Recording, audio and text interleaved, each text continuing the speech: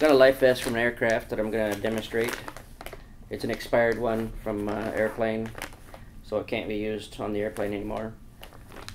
I've had a number of these that I've let people try when they've been expired, and each time they're very appreciative to have the opportunity to try one, because although you do get a safety briefing on the airplane with the flight attendant, it's not going to be quite the same sensation when it's dark, people are being noisy, maybe you're injured, smoky, having trouble breathing, and you're trying to find one of these things and get it put on you. So what I'm going to do now is go all the way through actually how you do this, and not just the very short demonstration video that you see on an airline. Okay, so wherever this thing is kept, if it's under your seat or whatever, you'll take it out, and the first thing that you'll want to do is rip it open.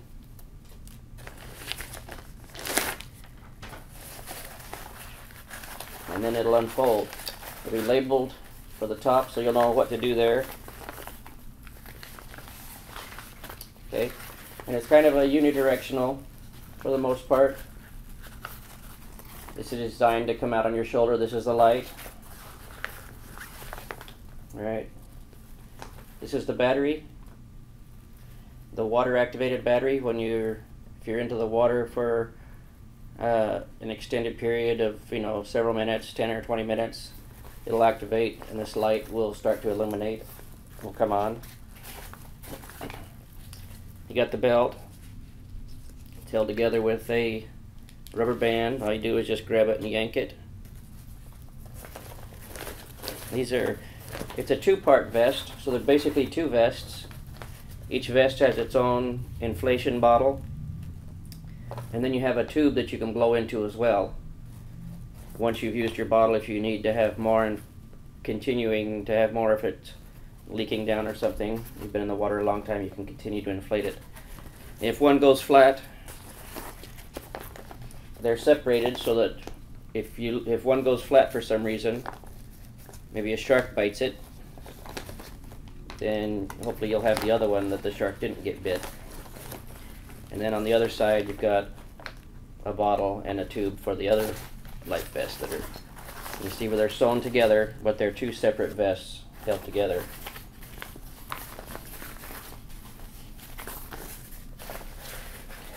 Alright, so now I'm going to demonstrate it. It really doesn't matter which way is the front or the back. You just grab it and get your head into the thing. Grab the belt buckle and just pull it. Go around yourself.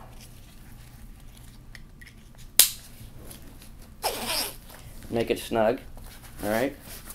So now it's on. If you don't put the belt on, it'll float up. It'll float up into your face and over your head, so the belt keeps it in a better position. And the next thing you do is when you get to the door, they don't want you to deploy these in the aircraft because they'll inflate and be kind of puffy. When you get to the door, what you want to do is pull down on these two handles. And with those handles, what happens is that will drive a pin up into this little cylinder. This cylinder is actually a CO2 cylinder, like you would use in a CO2 gun or a paintball gun or a CO2 BB pistol or pellet gun. The pin in there will drive up in and puncture the end of that.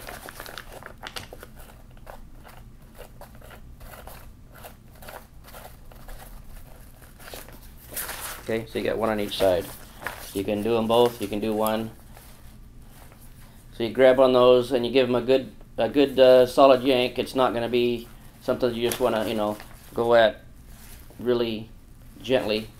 Give them a good hard yank. You're not going to pull them off of the vest. And here we go, ready? This is how it's going to sound like and what it's going to look like. And if you've never done it before, it can be startling.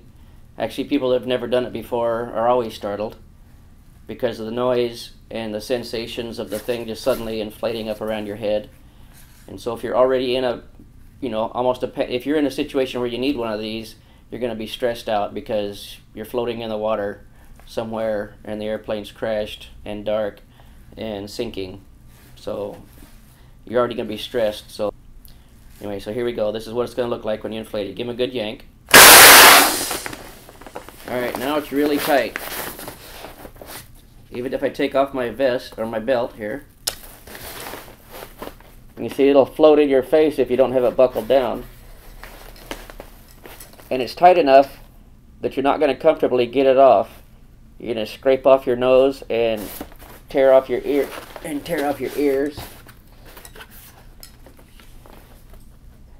And you can see why they don't want that to be deployed in the cabin of the aircraft. Now I got to try to get the buckle back in. We don't need it back in. I was just going to put it back in. Oh, that's the battery. Okay. That thing is on there tight. Look how tight those are. All right, now what I'm gonna do is there's a little valve in these things. These are the tubes that you can manually blow up the air. And when you get done, or if it's you're out in the situation and you don't need it to be this full, maybe it's uncomfortable on your head, or if you're bigger than I am, you can deflate one of them. So I've just deflated the bottom one. I'm letting the air out of the bottom one. And that's more comfortable. I'm squeezing all the blood to my face. Alright, so now I've only got one of them that is inflated. That's more comfortable. And this one is flat. So you can see what I was talking about before, how they operate independently.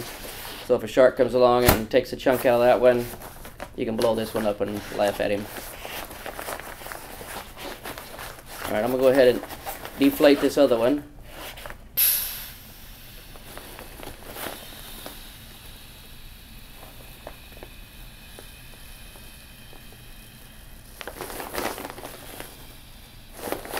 Say for some reason if it was deflated or was leaking a little bit and you've been in the water for a longer time, you can blow back in these things to reinflate it just by blowing. When you blow, it'll overcome the pressure of this little valve and let air go in.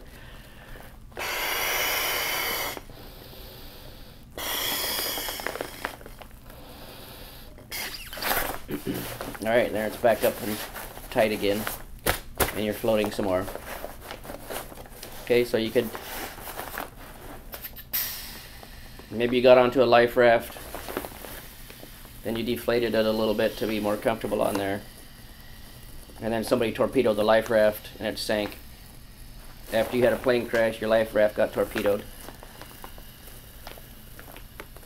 Then you have to get back in the water and blow up your vest again. Alright, now we're going to take a look at the battery. I'll cut the tape loose, and we'll dip the battery in a bowl of water and show you what the light looks like when it's, here's the light over here. Show you what the light looks like when it comes on.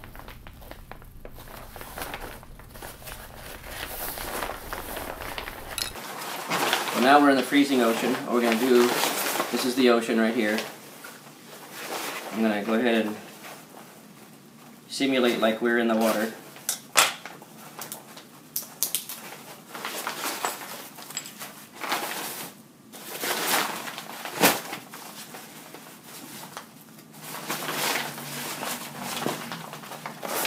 Here we go, in the water.